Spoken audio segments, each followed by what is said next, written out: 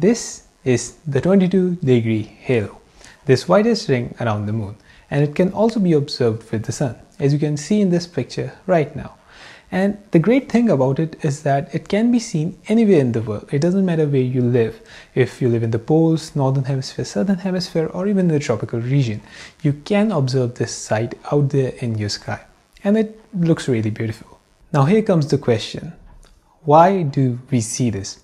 How did this ring come out of nowhere around the moon when there isn't anything like a ring around it? Well, it is just another kind of an optical phenomenon. For reference, we can take it kind of like a rainbow, which is why it is a ring, a circle, a kind of locus. Now the common explanation for why do we see these halos is that it happens due to the refraction of light due to the ice crystals present in the upper layers of the atmosphere. Now, when the light from the moon enters these ice crystals, it gets deviated from its original path. And this is why we see this ring around the moon, which is the refracted light at a particular angle, which is 22 degrees in this case. Now, this usually happens when there are cirrus clouds in our atmosphere, which are these high altitude clouds which are made of these ice crystals. Now, these ice crystals are also hexagonal in shape, which means that when light enters these crystals, it gets refracted twice, once while entering it and once while leaving it. So because of this, we have a deviated path, and this path actually depends on at what angle the light enters in the crystal, its angle of incidence. And this deviation for this case of ice crystal can actually be from 22 degrees to 50 degrees. And there's an old saying related to this, which is that whenever you see this ring around the moon or this halo, it's gonna rain. And it's not entirely false, because these cirrus clouds actually often come before the storm. So the next time whenever you see a halo, the storm is probably coming. Now here's another great thing to notice about this halo, which is that the inner edge of this circle is actually sharp while the outer edge is more diffuse.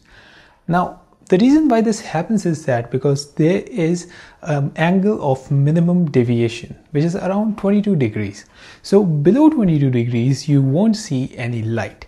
And this is why the inner circle is actually darker and it has a sharp edge, and the outer circle is more diffuse. Now this angle of minimum deviation is actually different for different colors, and it is actually lower for the red than it is for the blue. And this means is that the angle at which the light is deviated is lower for the red than it is for the blue.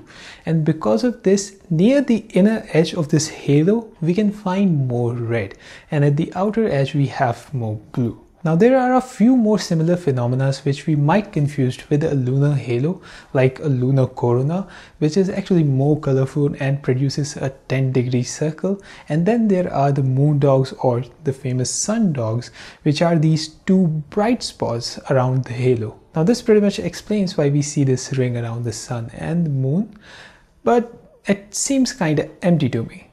There's something missing, which is maths. Now let's jump into the math of why do we see this light refracting at this particular angle. For the sake of this, we need to look at the ice crystal which is found in the cirrus clouds. The ice crystal looks pretty much like this, and this is the hexagonal shape. Now you can assume this hexagonal shape as an equilateral prism of 60-degree angle. Now by doing this, you can just simply imagine these three imaginary triangles at the corners of this hexagonal crystal, and then you can just take it as a whole big triangle or a prism. Now you might remember the optics you studied in your high school, and that's what we are going to jump into. Now you might remember this formula of refraction which we had for the prism, and it included the angle of minimum deviation. Now all we need to do is just calculate the angle of minimum deviation, and we are done for it. Now to find out the angle of minimum deviation, all we need to do is plug in the refractive indices in this formula, which is actually different for the red light and blue light. For the red light, the refractive index is about 1.306, and for the blue light, it is about 1.317. So after plugging it into this formula, we are going to get this, which is the angle of minimum deviation. It turns out to be about 21.54 degrees for the red light and 22.37 degrees for the blue light. As we already said, it is lower for the red light, which is why we see more of the red color near the inner edge of this halo.